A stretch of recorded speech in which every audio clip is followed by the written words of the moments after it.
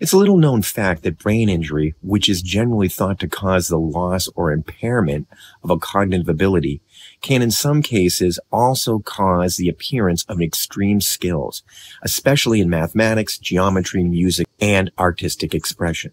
Anecdotal historical evidence of savants is common.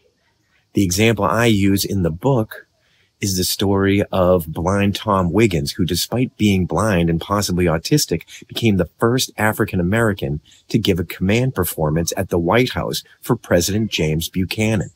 Plus, popular portrayals like Dustin Hoffman's character in the movie Rain Man have served to romanticize the idea in the public's mind. Often these savants, however, are born with otherwise debilitating neurological disorders, and yet still possess these extreme mental powers. However, growing evidence is beginning to show that such conditions are more than just an accident of birth. They are, in fact, the result of a specific brain injury. One of the most surprising cases is the story of Daniel Tammet, who became a synesthete following his epileptic seizures at age 3. For most synesthetes, this condition causes numbers to glow a slightly distinct color. However, Tammet's condition came with a corresponding vision of a shape, and Tammet credits his synesthesia with his ability to make incredibly complex calculations at lightning speed. For many with synesthesia, there is an interaction between abstract cognitive symbols and perceived sensory experience, which allows for deeper processing of certain kinds of information, like extreme mathematical skills that are demonstrated by Tammet. Interestingly, most people who have the condition do not even realize they have it, and finding out if one has the condition requires a degree of metacognitive realization. In fact, diagnosing synesthesia was not really possible until fairly recently.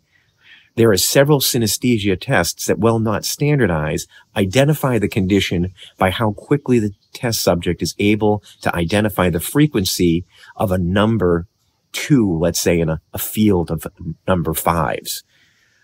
So because synesthetes perceive a uniform color corresponding to a given digit, they can identify numbers from a field of differing numbers pretty quickly and with fewer mistakes than non-synesthetes. In a sense, unlike the earlier discussed Wernicke's or neglect patients who have lost the ability to consciously perceive a dimension of the cognitive world that undamaged individuals just take for granted, these individuals suddenly become aware of a perceptual dimension that was previously repressed to their undamaged brain. This perhaps suggests that there are potentially neurological governors that restrict our conscious access to certain categories of perception, and thereby restrict our ability to metacognitively process that information. This line of research also invites the question of whether metacognition or other processes could unlock these perceptual restrictions. For example, Schneider et al.